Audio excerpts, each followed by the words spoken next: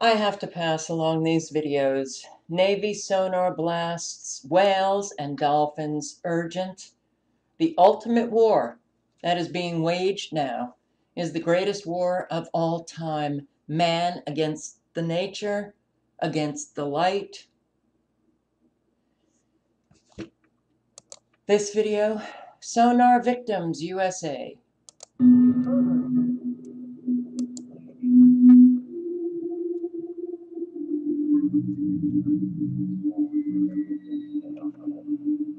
These animals that are washing up in the shore are in a sense kind of the martyrs they're the martyrs that are basically letting us know something's wrong. It's a new technology. It's an enormously loud technology, unlike anything that we've ever seen before. And it poses unique risks to the ocean ecosystem.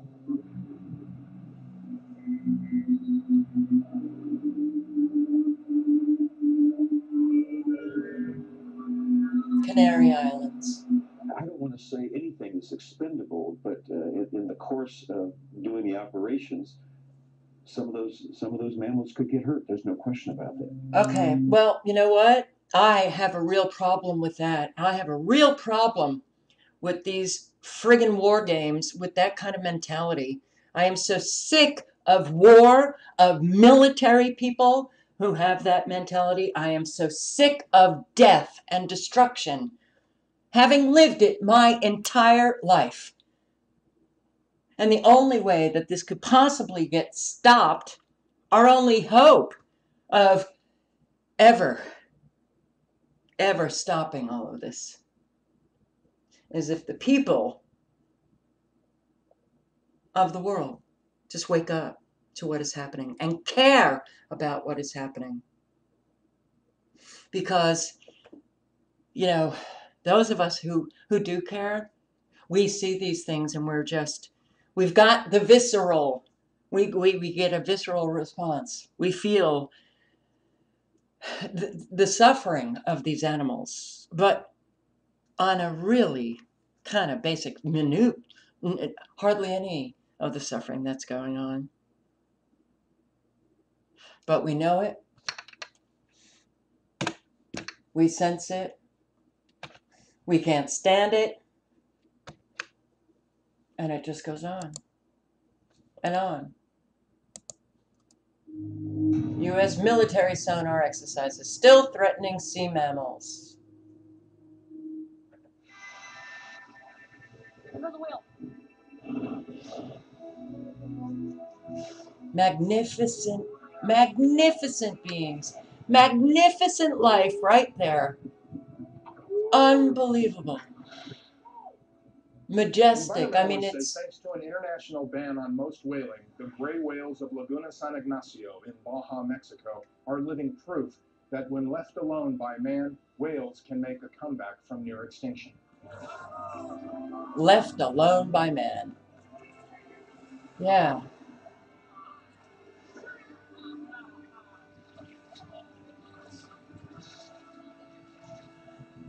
I mean, if anybody is, if you're not touched by that incredible beauty.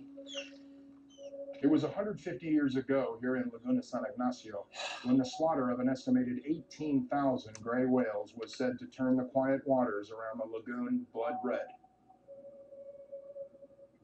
The American whaler leading the assault, Charles Scammon, left behind personal sketches of his men shooting and harpooning the whales, melting down their blubber for oil lamps. Oh, God. The type Well, of sonar particularly effective during the Cold War to track the quiet movements of the Soviet Union's behemoth Typhoon-class submarines. Sonars say environmentalists today that causes fatal mass strandings of frightened and disoriented whales and other marine mammals around the globe. Those most vulnerable are beaked whales that look like large dolphins. Sonar disrupting their reliance on echolocation to hunt prey and find mates. oh, God. Okay. I will link below to everything. Sorry, this is the same video that I had started it with, but yeah, RT News, here it is. Life with sound. When the U.S. Navy blasts marine habitats with high-frequency sonar during training, mammals like dolphins and whales, which use sonar to navigate, are caught off guard. This is what can result. They're beached, many of them with painfully burst auditory canals. But that's just evidence on the surface. The Natural Resources Defense Council has taken the National Marine Fisheries Service to federal court for granting the Navy permission to train off the coast of California in this manner until 2018. The NRDC claims that the Fisheries Service violated the law by failing to properly assess what impact the known harming will have on the 60-plus marine mammal populations affected by the Navy's activities. Okay, did you hear that?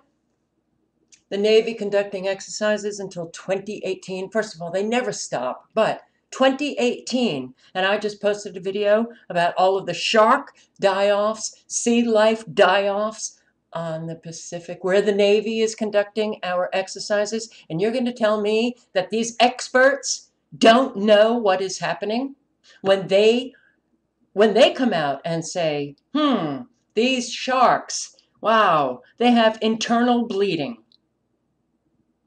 And this kind of frequency, well, you just heard it. It blasts their auditory systems. They bleed. Internal bleeding. And you know what? Some idiot is going to leave a comment that says RT is disinformation. The links are below. But there's so much information out there how military exercises are killing millions of sea creatures every year. Every year. Every year, interviews with people here, U.S. Navy destroying dolphins and whales. This has been going on forever. And I, for one, am getting so sick of those Americans who just will not take a look at what is happening with our psychopathic military. And yeah, there's secondary psychopaths who are causing so much suffering. How do they just go on, not care, live their own little lives? I don't know. I don't know. The links are below. I hope that you get this information out there. I really do. I mean, Chief asks the military to stop using sonar. My relatives, my name is Chief Golden Light Eagle, and this name was given to me by a little girl, a little spirit girl, about 4 years old, and she had a little flower named Lily. And my uncle, his name was Wallace Blackup, performed a ceremony to introduce it to the people, and my grandson made it known through ceremony on our land. So with that, I want to share a little bit about how I'm feeling about certain things and the way I was taught and the way our spiritual grandfathers and grandmothers have shared. Now, they told us that the 4 directions or the 4 races of man were given spiritual gifts. And these gifts were responsibilities, sacred responsibilities to protect the earth, the fire, the wind, the water. So the gifts were abused. The gift of the fire were abused, and they split this atom and they created this big fire which destroyed a lot of people. You could say a lot of it disintegrated, and it fractured the soul of man. So that fracture of the atom, it takes millions, sometimes millions of years to repair. So that was a big abuse of the fire. And there's many other abuses that have happened, as you know, throughout the land. So our people need to get together. All 4 races have to come back and start protecting what we have and start talking about what is being abused, so that somebody out there that has the knowledge, the gifts to create a movement that will stop this very thing that's abusive to a lot of our brothers and sisters, whether it's in the ocean, in the air, or the land, or underground.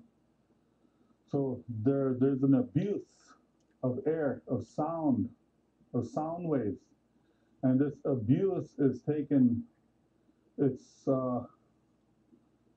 moments in the water, and it's creating a lot of uh, problems with our relatives of the dolphin nations and that of the whale people. So, and there's many others that have this gift that helps them to guide themselves through and back and forth on migrational routes to bear their children and all this. So this sound is being abused, and it's coming from our areas of, you could say, our own forces. And I know that our armed forces, the military, the Air Navy, Air Force, Army, Marines, all this, they're designed to protect the people, but they also need to be designed and to protect the animals, the birds, and those that swim and crawl, those that fly, that are four legs. So we know that this isn't doing well for the dolphins and the whales. So I urge you to think about what you're doing with the gift of sound, of sacred sound, because there's many beautiful ways that we could use sound. There's many ways to keep ourselves balanced through the gift of sound. But when it's hurting our relatives in the oceans, then we have to stop. We have to stop. And I urge and I ask to those that are doing this to stop, because there's a karmic pattern that's going to follow you. That's going to follow you. It's natural. You create your own karma by your action, and because you could say yes and you could say no, and that comes from the heart. You need to make decisions from your heart. So please stop. Mitakuye. And he also has a video asking the government to stop spraying chemtrails.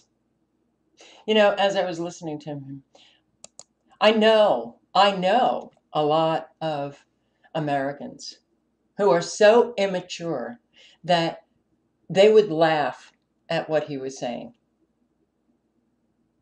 They would laugh. We are a lost people. Collectively speaking, we are such a lost people. Disconnected from ourselves, disconnected from nature. And somehow,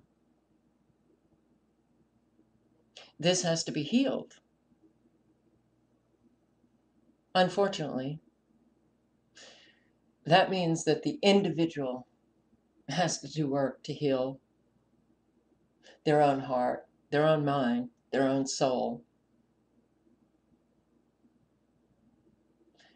And I don't see a majority of Americans engaging in that process. Yes, it is the American people who are destroying life itself through their willful ignorance, their silence, their consent, their refusal to do any work at all to try to make this world a better place.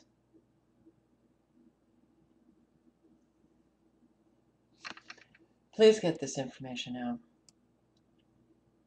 Yeah, it's up to us to do all we can to try to help not only the two-legged, but the four-legged. And yeah, I do have a sense. I don't know where I got it, but I absolutely do feel like I have a responsibility towards all life, and that I feel a connection to all life, and that's why it hurts when I see videos of dolphins and whales and sharks and whatever life is stranded, dying a painful death on the beach. I suppose it's why I put the honey out for the bee that's struggling on the windowsill. Why I can't turn away from an animal that I see needs rescuing.